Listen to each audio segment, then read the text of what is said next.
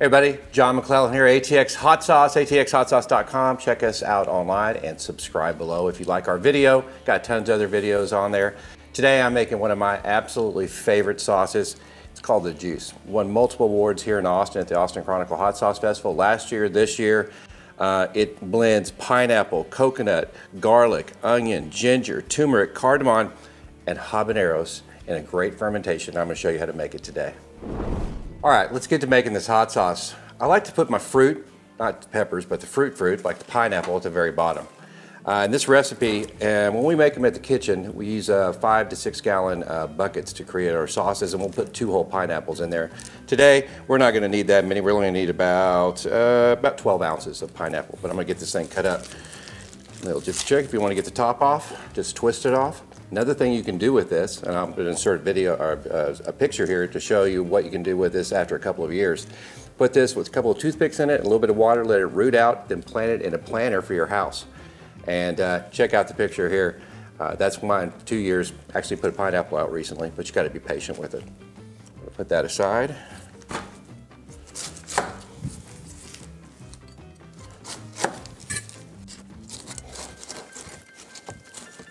Don't worry about the core, you can keep the core in there. And we are going to need about 32 ounces of that. Always weigh everything. You want your recipes to be consistent. 12 ounces actually is what we want here. It's a little bit over 13.5, but that'll work. All right, now we want to get our fruit cut up pretty good, right? Big chunks they're gonna take up a lot of room. Careful with a sharp knife. Pineapples can be slippery. And you don't want to take a finger off. Okay, next we're going to add the coconut in here. Coconut is 3.5 ounces of coconut. So let's stir this out.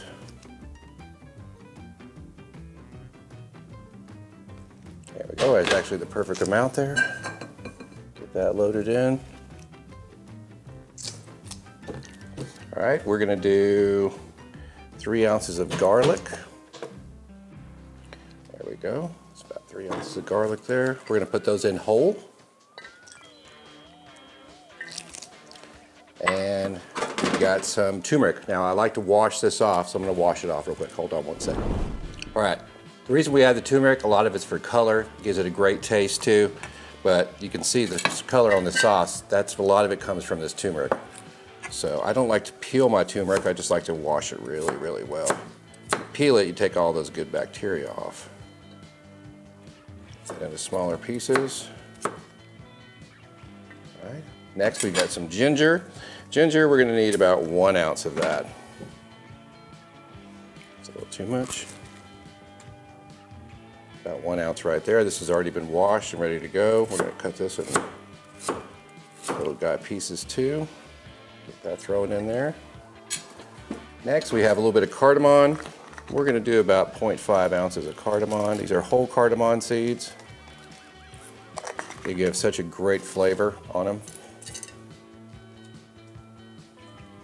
All right. Next, habaneros. Now, I do recommend wearing gloves. I didn't need gloves until this point, but I thought I'd put them on anyway.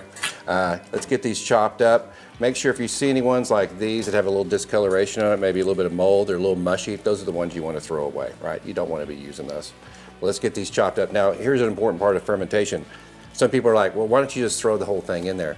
Well, you want to chop it up because if you don't chop it up, the brine that we're going to put in a few minutes can never get inside, so it has air pockets inside where mold can develop. So you want to chop these up fairly well, and you just want to get them all opened up so that brine can go in there. Just cut them in quarters. This is going to take a minute. All right, we've got all the habaneros in there. Push that down a little bit. Got all the pineapple, the cardamom, the garlic, the ginger in there. Now we're going to add 1 small onion to the top of it. Make sure you get all this yucky stuff off of it.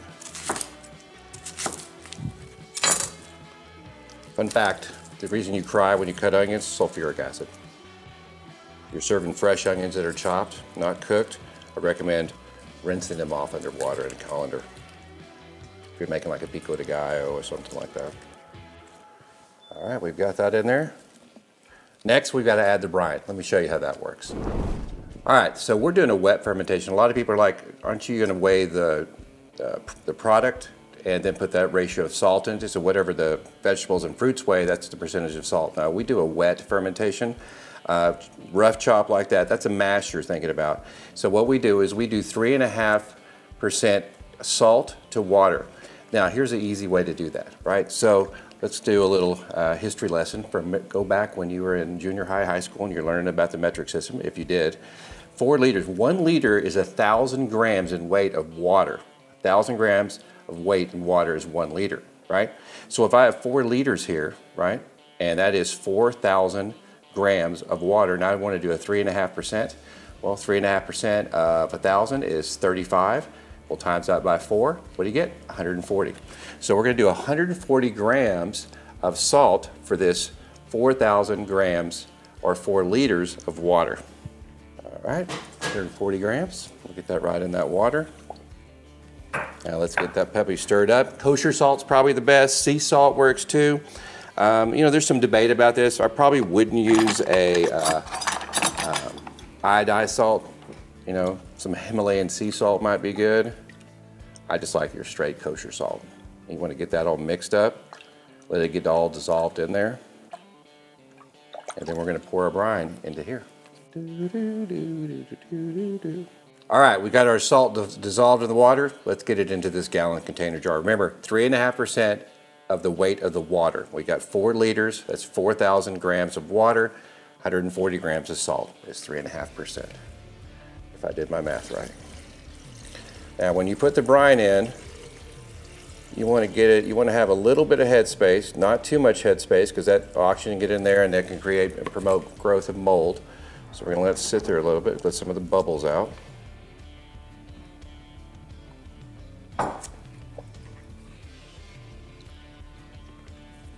Right.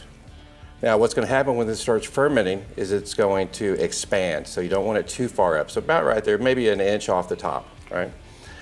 Next we're going to have one of my little fun things here. I'll do that. A little press plate. They make them in different sizes. What you can do is you can adjust this so when you put the cap on it holds the vegetables down below. That's why I put those onions on there, to hold those down. So we'll do a little bit more. Yeah, probably about like that. Take a clean and sanitized lid. Have I used that term enough? I'm gonna get that screwed down on there. Then we're gonna use our airlock. Now you don't need an airlock, but once the fermentation process starts, you'll need to burp it at least once a day or the thing will explode. You don't want that. Probably wonder why I have the vodka here. Well, you gotta have some liquid in here. Water, probably not the best. You could put brine in here, that salt water brine. I like to put some vodka in there. Kind of like what Julia Child says, a little bit for the airlock and a little for me. Not this early.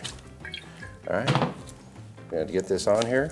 We're gonna get it labeled. We're gonna go put it in a cool, dark place. 30 days, come back, and we're gonna make a sauce of it. Listen, I hope you enjoyed this video. Make sure you tune in and check out for part 2 in about 30 to 40 days, where I show you how to make the sauce for this.